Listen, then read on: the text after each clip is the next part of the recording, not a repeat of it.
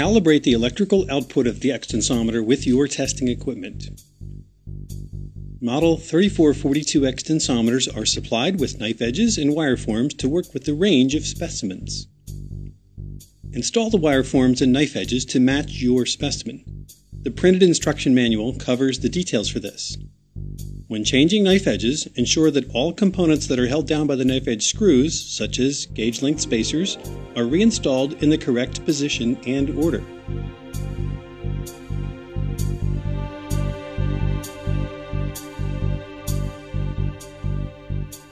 Adjust the wire forms for the specimen. The wire forms should be parallel to the knife edges with the extensometer attached to the specimen.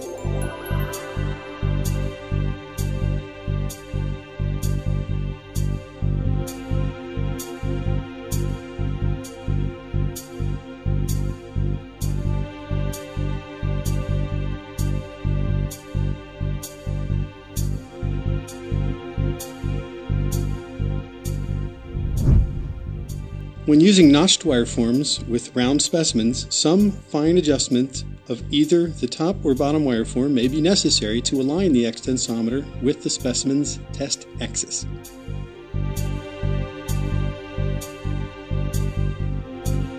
Mount the extensometer on the specimen.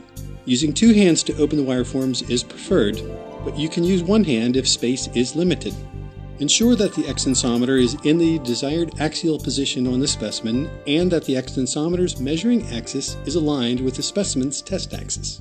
Move or suspend the extensometer's cable if necessary so that it doesn't touch the test grips. Rock the extensometer on the bottom knife edge to allow the extensometer's top arm to rest on the gauge length pin. This sets the gauge length.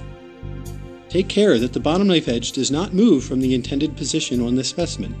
Remove the gauge length pin. When testing hard and smooth materials, it may be necessary to press the extensometer onto the specimen to ensure that the knife edges don't move when removing the gauge length pin. You can press on the extensometer's cover. If knife edge movement is suspected, reinstall the gauge length pin and repeat the rocking and pin removal process.